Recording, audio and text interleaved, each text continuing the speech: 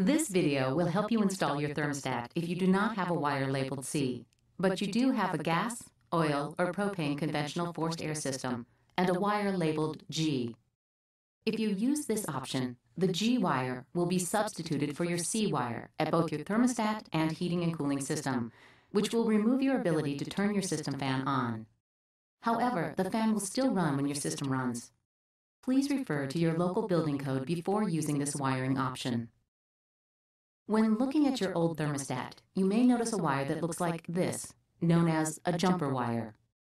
If you have a jumper wire, take note of which terminals it is connecting. Often, jumper wires will need to be transferred to your new thermostat for proper function. However, your Wi-Fi thermostat comes with a jumper wire connecting the R and RC terminals, which should be kept unless you have both R and RC wires.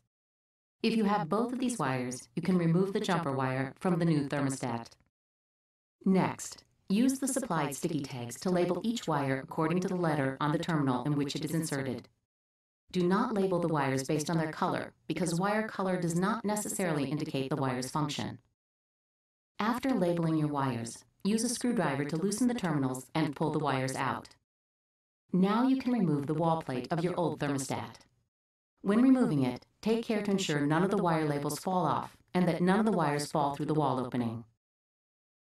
Here's a helpful hint. You might want to wrap the wires around a pencil to prevent them from falling back through the wall after you remove your old wall plate. Mount and connect the new thermostat.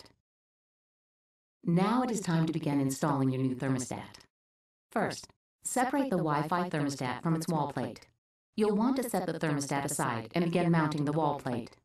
Position it so the wire hole is centered and pull the wires through the hole.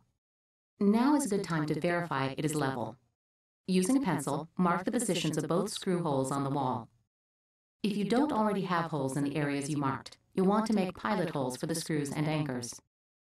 If you are mounting the thermostat on drywall or plaster, use the drill bit indicated in your user guide. Once you have pilot holes, use a hammer to tap the anchors into the pilot holes. After inserting the anchors, it's time to attach the wall plate. Position the wall plate so its holes are over the anchors and insert the screws. You can use a screwdriver or a drill to tighten the screws.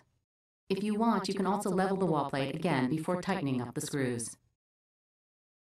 Since you determined earlier that you have a gas, oil, or propane system, and you have a wire labeled G, you can use your G wire as your C wire to provide the required power to your thermostat. To do this, connect all wires to their designated letter terminals at your wall plate, except the wire labeled G. Instead, insert the G wire into the C terminal on your wall plate. Please note that you will lose your ability to independently turn your system fan on by doing this, but that's okay, because you have a gas, oil, or propane heating and cooling system, which will control the fan when the system is running.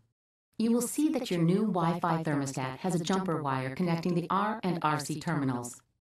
Keep this wire in place unless you have both R and RC wires. If you have both wires, remove the jumper wire and insert the wires into their respective terminals. Then go to your heating and cooling system's terminal block and look for the wire in the G terminal there. The terminal block is located in your heating and cooling system. Not all terminal blocks will look the same, but they should have the same letter designations. Move the G wire to the C terminal at your terminal block. For your system to function properly, you will also need to run a jumper wire from the Y terminal to the G terminal at the terminal block. If you do not have a jumper wire, you can make one out of 18-gauge wire, which can be found at your local hardware store.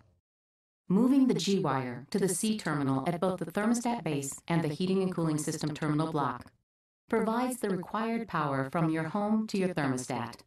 The jumper wire ensures your fan still runs while your system runs.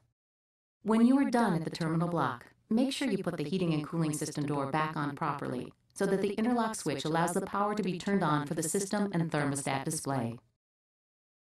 After you finish connecting all the wires, push any excess wire back into the wall opening. Now, fold and insert the quick reference guide into the slot on the back of the thermostat. Attach the thermostat to the wall plate by lining up the pins and snapping it into place. Switch the power back on for your heating and cooling system at the circuit breaker box or the system switch. This should power up your thermostat's display, which will prompt you to set the date and time on the thermostat. Setting up the thermostat functions. Now that you have successfully installed the thermostat, set the date and time. Next, it is important that you set your heating and cooling system type so that your thermostat operates properly and does not damage your system while it is running.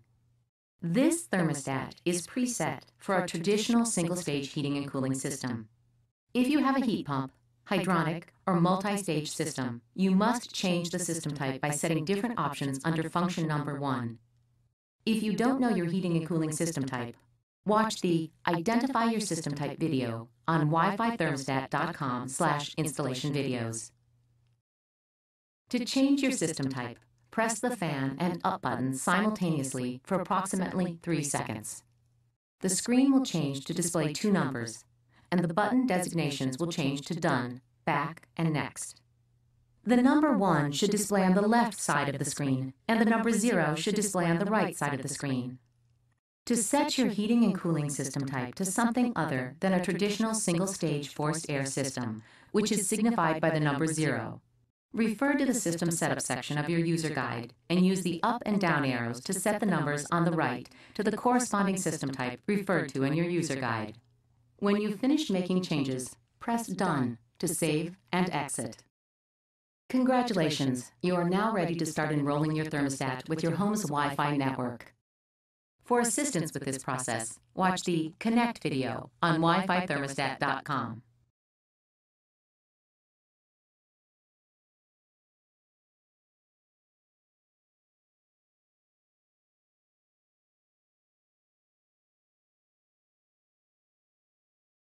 This video will help you install your thermostat if you do not have a wire labeled C, but you do have a gas, oil, or propane conventional forced air system and a wire labeled G.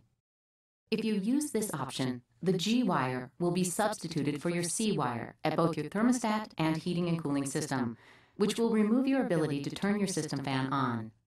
However, the fan will still run when your system runs. Please refer to your local building code before using this wiring option. When looking at your old thermostat, you may notice a wire